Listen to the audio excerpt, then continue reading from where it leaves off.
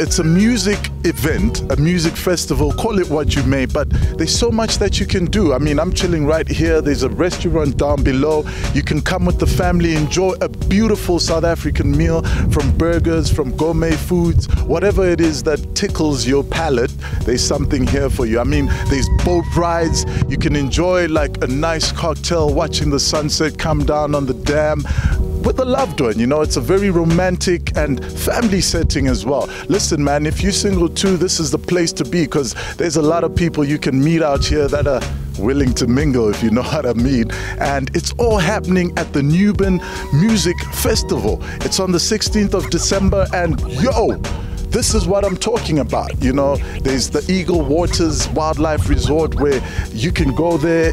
It's okay.